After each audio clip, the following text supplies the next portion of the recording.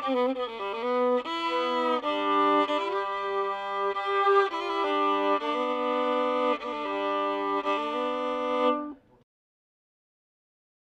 no difference between a violin and a fiddle. Physically, it's the same thing. But the maker of this fiddle is a man named Michael Seitz, made in Mittenwald, Germany in 1878 in July. I've actually know the month, and I know all this because the information is written down on the inside.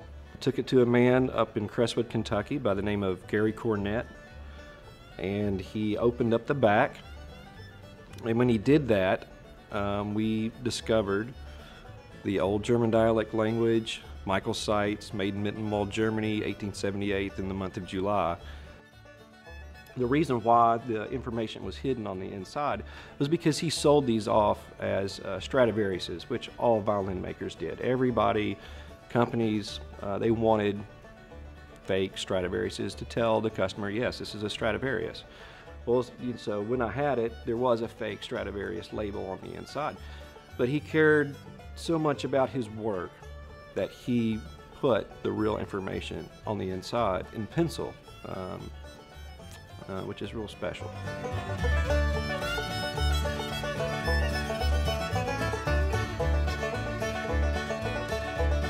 I can tell you that the neatest part about this fiddle, this is wood that he had saved for a long time. But what these are, what we discovered, are wormholes in the wood that he plugged with thorns from the French Alps. And so I don't know how many fiddles exist out there that actually have thorns that are plugging wormholes, but it's just one of those little interesting characteristics.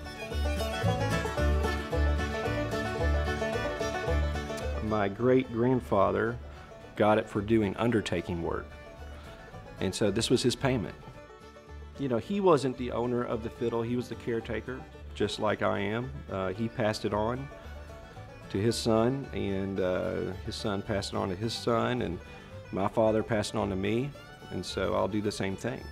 And it'll keep on growing and keep on playing.